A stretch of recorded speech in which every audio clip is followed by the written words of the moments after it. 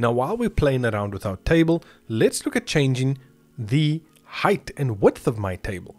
And again, this can also be applied to the individual rows.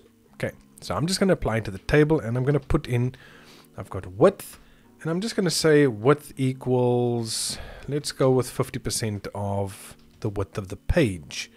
Now, if you know the exact figures and they ask you to do that, then you will just type that in over there. And I'm going to go File, Save, Refresh. Nah, it's not changing enough. Let's go 80%, save, and there you can see how the width changes. So let's change the height as well, and let's just go with 50% first.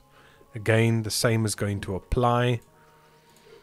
File, save, refresh, and there you can see I can adjust the height and width of my table itself. These attributes of width and height can also be used in the individual rows, as I mentioned, to adjust the size there as well.